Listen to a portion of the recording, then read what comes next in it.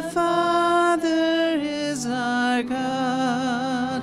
Yes, I'm so glad He's brought us all together.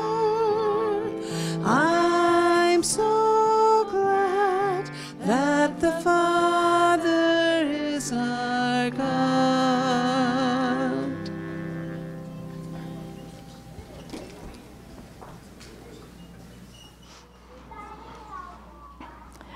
Dear Heavenly Father, as we come to you today, we thank you for your mercies and your grace you've shown us through this week.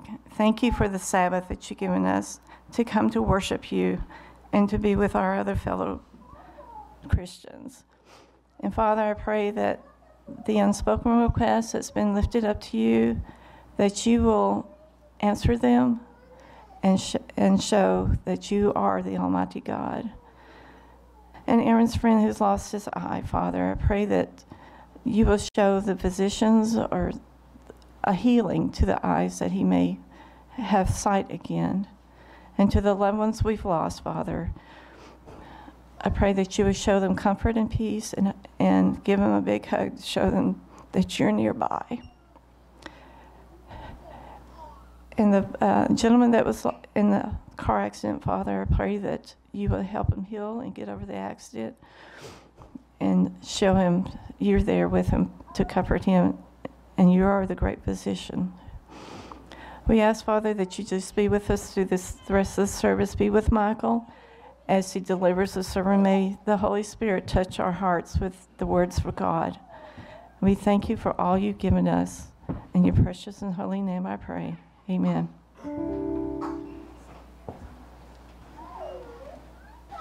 Happy Sabbath. Thank you. You know, Monica, I was thinking about what you said and about how when we spend time with the Lord, it's this precious, beautiful moment.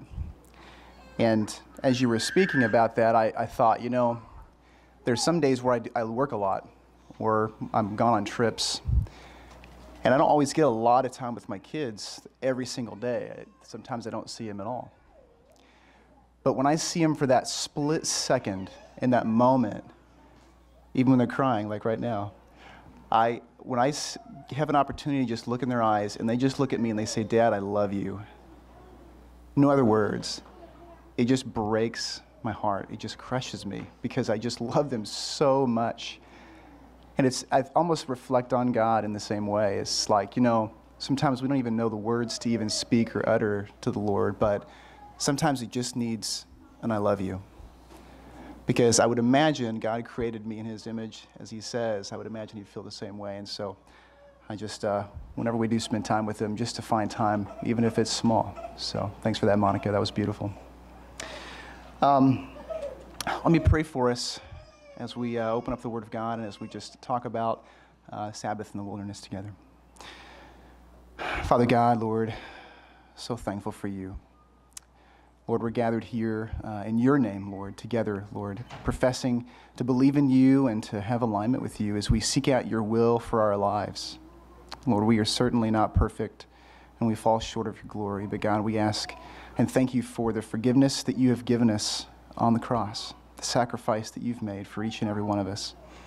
God, I just pray that you would continue to just work on our hearts, that you would bring us closer together as a family, and that we would be even more efficient and effective, Lord, as we do your will as a community of believers out into the world.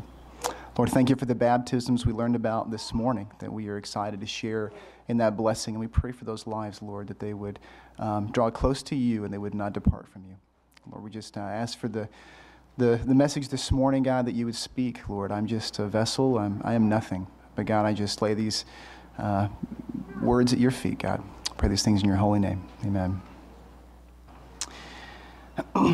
So normally I like to have this all memorized, but I'm not so fortunate this morning, so I can just share it. But Sabbath in the wilderness, just to talk about it at a high level, you know, Man and I spend a lot of time in the outdoors. We have ever since we were young and as we first started our marriage. And it's something that's really been close to us, and it's been something we've really been able to grow together while being in the outdoors. And part of this message is to just share what is it like and what are the challenges that we've faced along the way.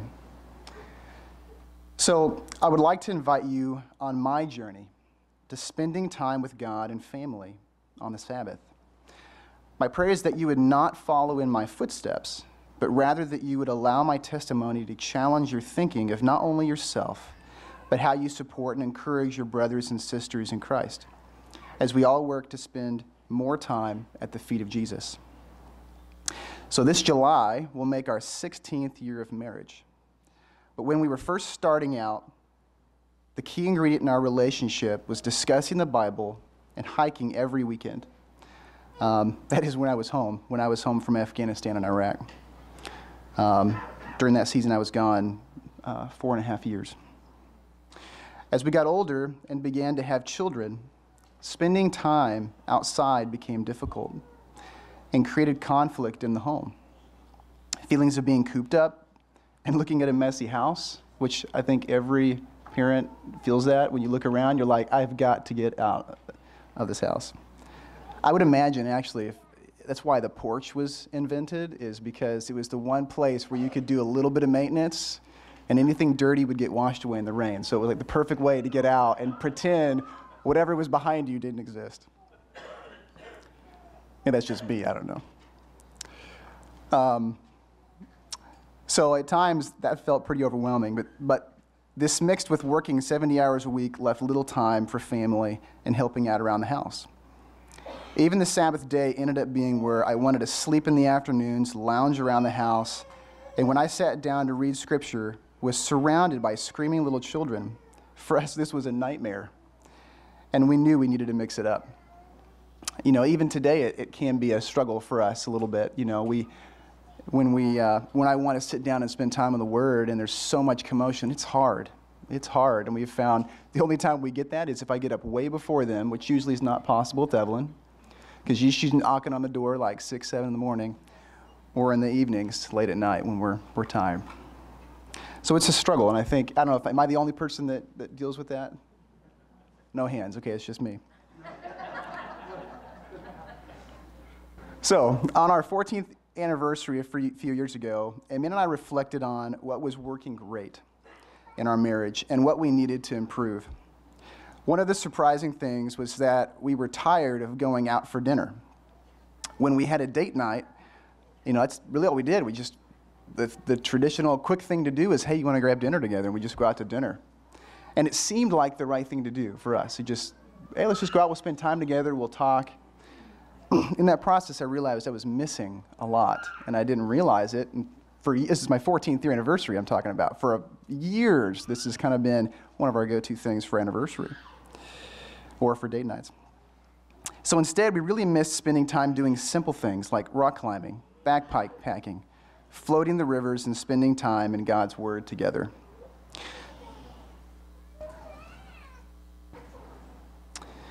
So we came up with a T-shirt and a game plan. And you've probably seen us wear the T-shirt around here and there and wondering, what in the world does that mean? So the shirt says, act like you're broke, write a cute note, sing a song in her ear. We realize that we have much more fun when we don't spend money on our date nights, but instead do something creative. We also realized that we were missing writing notes to each other, which required time and thoughtfulness. And if you're a go person like I am, man, sitting down for a few minutes to write a note today. Back in high school, I didn't have anything. I didn't have a job. I could ride around. I could be cute all day long. But as I've gotten older, I seem to always be trying to compete with my 18-year-old self. I don't know if you guys ever feel that way, but she'll never let me down and for how I was at one point in time. So I will. At least he was a young, cute guy, I guess. It's all good. So these things required time and thoughtfulness. And lastly, she missed hearing me play guitar often like the early years of our relationship. If we boiled down the key activities that have helped us keep a strong relationship since we first met 18 years, it would be keeping Christ at the center of everything we do, spending time together, just the two of us, and taking a big breath out in God's creation is it had a way of rejuvenating our marriage and drawing us close to Him. For some reason, being outside has been in our marriage the great healer. I can't explain it, but the more time we spend outside, there was always this, and for you guys, you know the smile on your wife. There's this smile like things are great, and there's this smile of pure joy. There's a difference, at least in my house. And when we're outside, I look at her face and I see this incredible joy-filled smile, like there's something else God is doing inside of her that I know I can't provide to her, but God's creation can. So today, spending time on the Sabbath comes with a twist. And a big question that I think I've had to entertain and think about for sure in my own walk. And is it okay to miss church on the Sabbath? And if you do miss church, what kind of activities make sense? I know for over the years, a typical work week for most Americans is usually from Monday through Friday, you're worn out, and Sunday, you're working all day doing stuff in the garden or something. And the Sabbath is a time for what? It's always been a question for me. And again, I want to say what I said a minute ago. I'm not saying how you should live your life and where you are with the Lord and the Sabbath, but I just want to share my testimony and the kind of the journey that I've been along in these years. So growing up, I remember this being one of the most difficult questions to answer. In my childhood home, the answer was that we should never miss church for anything. That being said, we did miss church. Sometimes, for various reasons, sickness, travel, and sometimes sporting events that we were participating in through school. Even while my parents tried to be at church every week, it seemed to be an impossible task. No matter what we did, somehow we had to miss church for something, and this brought guilt and made us feel like we were failing our church family and failing God. We feel like, man, what are people going to think about us if we miss church this week? You know, people every week everybody's talking about how you can't miss church, don't miss church. If you miss church, that's not good. And here we are missing church. So that was hard. It was hard to emotionally deal with the pressure and the tension on that. Over the years, I began asking myself a different question. If I'm unable or choose not to attend church on Sabbath, am I living in sin? See how that's a different question? Because really I learned it's not so much about what other people think of me, but where am I at with the Lord? And I began to study, and I began to kind of research this. So to answer this question, the first word I needed to define was the word church. I guess I made that smaller than I needed. According to the Bible, the Greek word for church is ekklesia, if you're familiar with it, which means a popular meeting, especially a religious congregation, a Jewish synagogue, or a Christian community of members on earth, saints in heaven, which that was interesting to me. Saints in heaven is considered a church, or therefore an assembly or a church, where a group of people gather together in any fashion or form. Ultimately, I came to better understand that a church is not bound by four walls and a roof like we are used to, but the intentionality of coming together for religious reasons, whether in heaven or on earth. Now, I will say I'm not confident that when we go to heaven, it's going to look like this nice church building we just built. It might look a little bit different. And I'm still pondering what that would look like for in heaven. We do know we have the kingdom that will come down, but what would church look like? I have no idea. I'm hoping I can fly at that time and I can be like outside or something really crazy. What this meant for me is that while I was in Africa and watched people gather under the trees, in buildings without roofs, or Mali, where we sat by the road, or in Afghanistan, where they met sometimes on mountaintops or valleys, homes or fields, that there was the intentionality of meeting together in the name of Jesus, no matter the location or the activity. So for Man and I, we have also taken refuge in a few key passages where we see what Jesus does on the Sabbath. And that's something, I don't know about you guys, that's something I always end up doing. I'm like, okay, everybody's got this opinion, what's going on? What's actually going on with Jesus? And like one of the biggest studies I ever did that really changed how I think is how Jesus talked to believers and how Jesus talked to non-believers, which opened my eyes more than I can express. But here's just a few things that Jesus did on the Sabbath as I'm trying to learn for myself. What did Jesus do? Well, in Matthew 12 is one of the primary places where Jesus is defending the disciples and himself for actions that he's doing on the Sabbath. In his case, the church is giving him a hard time about what he's doing on the Sabbath, and Jesus is correcting them, essentially, in this case. The first thing, disciples were out walking and picking grain on the Sabbath. They were out and about in the fields picking grain to eat. Matthew 12. King David, who was during wartime, and he's fleeing for his life. So imagine they've got armor, their swords. In fact, actually just in the verse after that, he goes and gets the sword of Goliath from when he was a boy to take back out. So this is on the Sabbath. He's out picking up a weapon to go into war.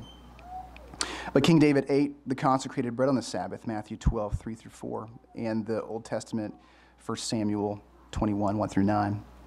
Temple priests, according to Jesus, regularly desecrated the Sabbath, Matthew 12, 5. Jesus heals a man with weathered hand. Jesus heals Simon Peter's mother-in-law, heals a man born blind, heals a crippled woman, heals a man with dropsy, drives out an evil spirit. Jesus heals a lame man at the pool of Bethesda. This is just some of the verses. And lastly, the Sabbath was made to meet the needs of people and not people to meet the requirements of the Sabbath, Mark 2:27. And that's hard. It's hard to reflect on sometimes. I mean, because this is a sensitive topic for us always. But I would say we probably all would agree we're all trying to come in alignment with God's will and direction and be obedient, regardless of where we are in this journey. So Jesus responds to this topic, though, by sharing that, this is here in Mark 12, something greater than the temple is here. Now, in this case, and this is in Matthew 12:6, regardless of our activities or location, I believe it is safe to say that the purpose of the Sabbath is to spend time at the feet of Jesus. And because the veil was torn, we have direct access to him anywhere. We're no longer having to go through someone or through the high priest who would be in the most holy place once a year. We now have any time in our home or anywhere direct access, and we have that blessing. So I kept reading this as I kept studying this topic, and I kept thinking, were there any times that Jesus ever missed the Sabbath, and what did he do when he did that? And I came across Jesus in the wilderness. You remember the story where in Luke 4, 1 through 13, where Jesus spends 40 days alone with no one, by himself in the wilderness, across Sabbaths, across days, across everything. And I never thought of it from the Sabbath perspective, and so it really kind of brought some attention to me to at least consider. So Jesus spent a great deal of time using our physical environments to teach us about spiritual ones. In one example, Jesus spent 40 days in the wilderness, alone on the Sabbath, and not visiting his synagogue or assembly of believers, and being regularly tempted by Satan. To put this into perspective, imagine one of your fellow church members not attending church for 4 weeks, and when you see them next, they are starving and look like they're about to die. Now, my military background would tell me that you can last roughly a week without water, if that, and about 30 days without food. But yet Jesus went 40 days. So not only would I imagine him coming in about to die, I mean, he probably has moments before death, potentially. But somehow God had nourished him in a different way, as Jesus says, and as I'll share in a minute through what Jesus responds to Satan with. But man does not live on bread alone, but the word of God. So, after you asked your friend this, where have you gone for 40 days? When you look at your friend looks over at you and says, before I begin the ministry of my Father in heaven, I needed to spend time in the wilderness to prepare myself for what was to come. Now, footnote, as you know, the wilderness was right before he began his ministry. So as soon as that was over, the ministry began for Jesus. Even for Jesus, the first thing he did to prepare for his ministry was to put himself out into the wilderness to pray and learn the lessons needed to prepare him for what God had planned for him next. And I still have an interesting question that I don't have the answer to. I don't have most answers, honestly. But is that, why would Jesus go out to the wilderness and starve himself to death to learn a lesson? I'm not sure I know the answer to that. But what I can share is 3 sections of what Jesus said to Satan and what that experience was like for him in the wilderness. So I don't know if as I've studied this, there's really 3 pieces of temptation that he is tempted with. The first, on the left-hand side, you'll see there is a physical temptation, a spiritual temptation, and a psychological temptation. All 3 different types of temptations that the devil tempted Jesus while he was out in the wilderness. The first, Jesus, full of the Holy Spirit, left the Jordan and was led by the Spirit into the wilderness, where for 40 days he was tempted by the devil. He ate nothing during those days, and at the end of them he was hungry. The devil said to him, "If you are the Son of God, tell this stone to become bread." Jesus answered, "It is written, man shall not live on bread alone."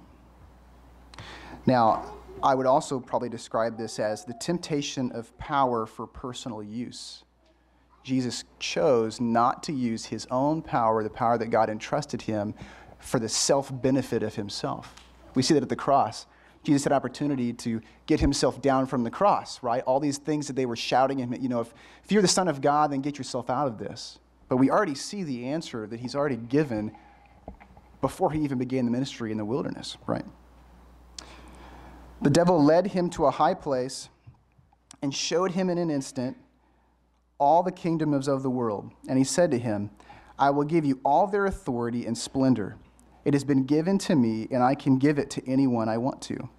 If you worship me, it will all be yours." Jesus answered, "It is written, worship the Lord your God and serve him only." So I would describe this is a spiritual temptation. I'd also describe this as a temptation of pride. Because what Jesus was going through during this wilderness period is he already had all the power in the world. But as strong as you feel when you have a backpack, a heavy bag on your back, it does something to your mind.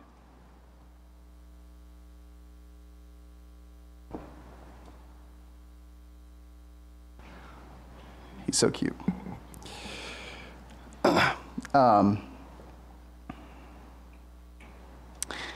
So the temptation of pride, Jesus has already had everything, but he did have to endure the cross. And just like, good luck, Stacy.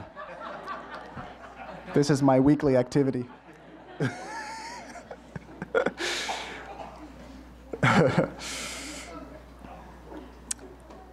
But there's a pride aspect where Jesus could have it now. Imagine you're young, you're a teenager, your kids. I want it now. I want it now. Well, there was an opportunity where Jesus was about to get his iPhone, for lack of a better analogy. Right? I want it now. I don't want to wait. Well, Jesus knew he had to wait because not only was he going to get the power over the things that Satan had said, but a much greater power beyond our understanding. So a temptation of pride. How prideful was Jesus? Was it really about himself?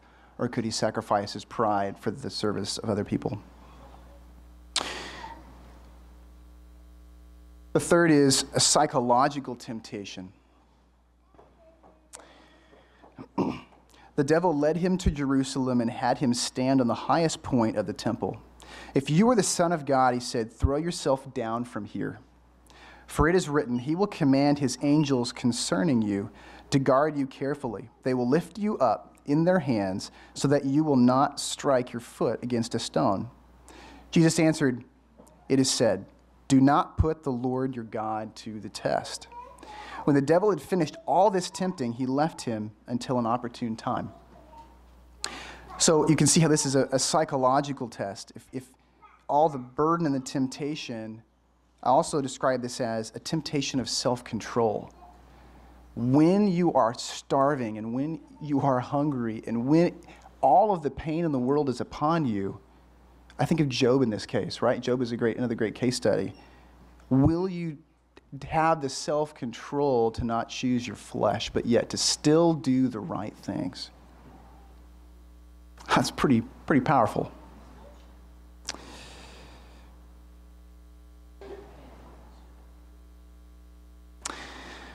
So another question I began to ask myself after reading this is, how do we learn and teach these same lessons about ourselves and about Jesus? Do I have to go into the wilderness for 40 days to starve myself to learn the same lessons that Jesus is learning here? Well, maybe. I don't know.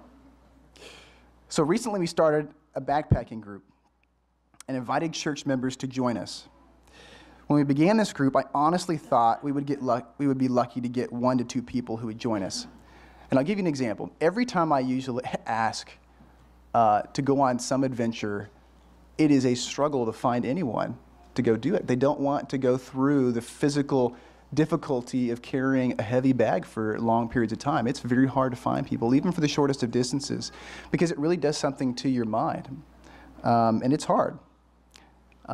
In fact, years ago, I did the Bataan Memorial Death March, which is the marathon distance, 26 miles in the desert mountains. And it was a timed event, and I had to get through it. And I couldn't get any of my military buddies at all to do it with me. They're all like, nope, I'm out, no thanks. So I asked my brother, he was playing for U of A football team at the time, and he's like, yeah, I'll do it. And I said, okay, you got to train. You can't just be pumping iron in the gym. You got to get out there, and you got to carry a bag. And during that period, he didn't do that. He ran once or twice, maybe. And so we get out there, and he's like, Michael, this is not the same as working out in the gym. I'm like, yeah, I know. It's a different mindset because it's an endurance race. It's not a sprint. That's the difference. So I thought, seriously, we'd only get 1 or 2 people to join us if we got anybody, And after a few weeks, we now have 36 people. 36 people. This is kids and adults that are actually part of and want to be and have communicated they want to be involved in the group. What is also interesting is about 40% of the members don't attend our church, and several have expressed wanting to spend time with other believers that they don't get to do with their current groups. People are wanting to switch from very atheistic type of groups that they're currently backpacking with because they want to go backpacking with someone, but they would rather do it with where we can talk about the Lord and have devotional and really spend time together. So here's the lessons that we're trying to learn ourselves and teach during these groups. And one of them is how to endure physical difficulty and maintain self-control and composure. Another lesson is how to be prepared and support one another. When you're out there, something always happens. Somebody's missing some gear, maybe it's toilet paper, so you back each other up, right? Maybe somebody's missing water filters, somebody's missing fuel to make a fire or to cook your food. The thing is, you become so much more community-based and dependent on one another. You need each other. You can't go down to Walmart or the 7-Eleven and pick up what you needed. You actually have to call the guy next to you and say, hey, I'm in trouble. I need your help. The third thing is experiencing what it might have been like to travel as Jesus did. Man, when I was in Africa, it was a reminder of truly what it probably was like at time of Jesus' time, the hardship, the walking, and I got to re-experience this yet again. I got to experience that in Iraq and Afghanistan some too. And it's so mind-blowing whenever you go through these experiences. The fourth thing is what it's like to need help to make it another mile mentally. There's a point where you come, it may be at mile 2 sometimes, or it may be at mile 20. But at some point in your journey, you're going to come to a point where you have to say, can I continue on? Can I continue the journey? Can I take that next step? In our personal lives, is there a struggle in your life where you just can't imagine taking that next step forward? You feel depleted. But what we learn from the wilderness is we learn that you can take that next step. Maybe you need to slow the pace. Maybe you need to offload some of the weight to a friend, but we can do this together. And we can do this with Jesus. So We've had some really incredible positive feedback too, and I want to share this with you. Some have said, thankful for the investment in our young people and teaching them to endure. Endurance for our young people is hard. Not a lot of them are getting outdoors or spending time in situations where it demands physical struggle. My brother has a term called wrestling with it. Have you wrestled with it? Have you wrestled with it? Or are you just taking somebody's word for it? Or are you just going with the flow? Thankful for a chance to give his children an opportunity to see God's creation and test themselves. Another, thankful for an opportunity to spend time outdoors with other believers versus their current group of atheists that they spend time packing with. Because most of these trips span from Friday through Sunday, you can see part of my dilemma here, and part of this question has come back up for me. And through the group being new, we are learning new ways to keep our time centered on Jesus. One exciting addition is that we're working to create is wilderness devotion guides. One of the things I haven't always done a great job is when we are in the wilderness, we have talks, but I've not been a great job at organizing the information in a way we can really stay as centered as we probably should be. It's something I'm trying to grow and do better in, is if when we are unable or we're choosing not to be here among our group, is how do I really keep Jesus the focus of what we're doing? Because if we're not, we're kind of, from what we've read here so far, we're kind of veering away. We're not really centered in on what Jesus has given us for the Sabbath, not spending time with him. And how do I do a better job at facilitating those discussions? And so I'm growing in that way myself. So we're excited. We're looking for ways to create these wilderness devotion guides that we can use when we're away, or whatever your trip is, whatever you're doing, wherever you are.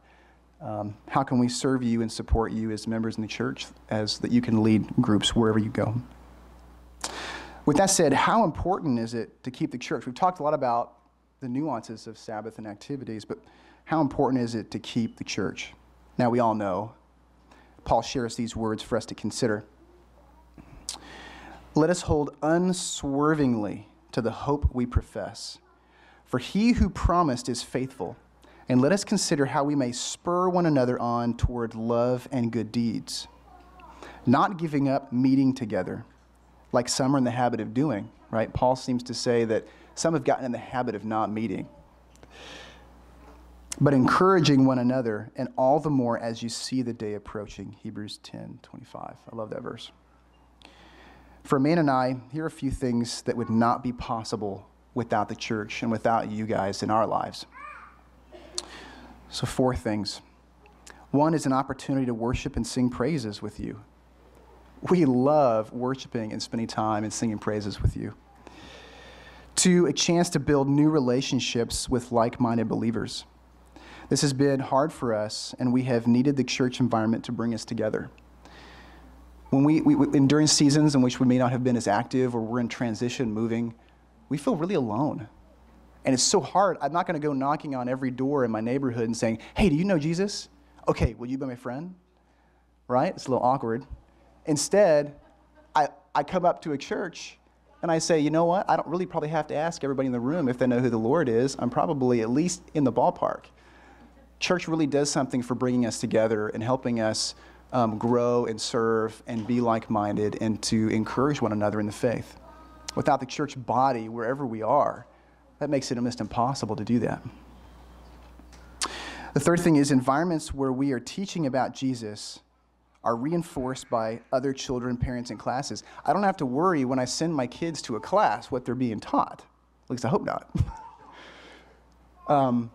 I get to trust and let my kids go. I don't just trust our kids with just anyone. So that becomes a way I can release our children. And fourthly, an opportunity to serve others and to serve the community together. Men and I believe that we all need to be in church regularly. That's the conviction upon our hearts. And we really hate missing church. But sometimes it's healthy to take a time out and ensure that we are working on our marriage and our family. For us, this has meant getting outdoors. For you, it may be something else. But regardless of what it might be that you need, let us not forget that the Sabbath was made for us as a way of spending time with our Creator and with Jesus, no matter where we are or what we're doing. I hope you will lead your family by example and sit at the feet of Jesus, the author and perfecter of our faith. Let me pray for us. Father God, Lord, thank you so much. Thank you for, again, taking the sacrifice at the cross. Lord, as we learned this morning, you did not give in to the temptations. You didn't give in to the power, the opportunity that Satan had given you. Lord, instead, you choose to endure, to wait longer, and to take the sacrifice on the cross, so not only that you could have power yourself, but you could give all of us an opportunity to live with you. So Lord, we just thank you for that sacrifice. We thank you that you denied the flesh, that you went through the struggle, so that we might have your testimony in our blood as we commit and as we believe in you, Jesus. Lord, thank you for forgiving us of our sins. God, also we ask, wherever we are on this journey, wherever we are in our journey with you, God, that we would be patient and gracious with one another. Lord, I know so little, and as I continue to grow, God, I just ask that you would provide me with not just the knowledge, but the right attitude and the right heart, Lord, to do your will, regardless of how I feel or what I know. So, Lord, just continue to bring us along, Lord, one step at a time as we take the endurance race to coming closer to you and preparing for the kingdom to come. God, we thank you for our time together this morning. God, we want to pray a special blessing on each and every person here who's here today. Lord, that you would lift them up and you would encourage them from health to safety, to family, to marriages, to children, to whatever it may be that's on their minds right now. I pray that you would just encourage them and strengthen them along the way. God, we just thank you for this time. We ask for your blessing as we part, and we lift your name up, God. Amen.